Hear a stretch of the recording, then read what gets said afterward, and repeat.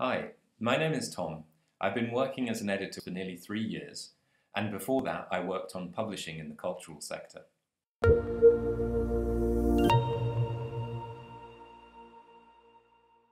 Today we'll look at word count reduction and word count limits.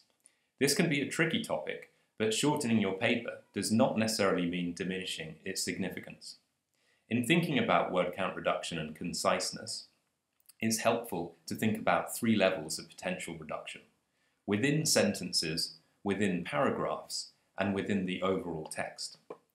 Within sentences involves making reductions to a text by compressing sentences and individual words. This can often provide all the reduction you need. Some simple things to look for are use of possessives. The qualities of X can be replaced by X's qualities. Phrases or phrasal verbs that can be replaced by single verbs. For example, has placed an emphasis on becomes emphasized, has taken place becomes occurred, and abbreviations. If you have any longer terms that are repeated frequently and can be summarized as an acronym, for example, people with intellectual disabilities becomes PWID.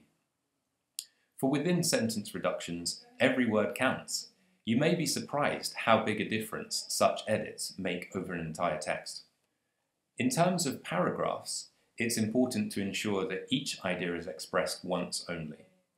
Any superfluous reiterations of ideas can be removed, and anything even slightly off topic can be cut down if drastic word count reduction is required.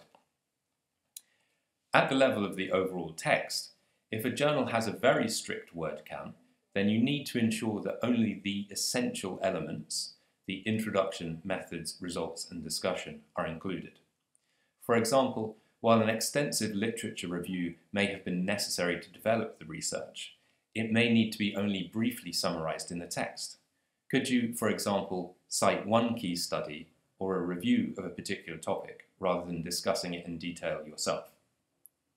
Through these techniques, you should be able to make quite substantial word count reductions that will meet the requirements of most journals.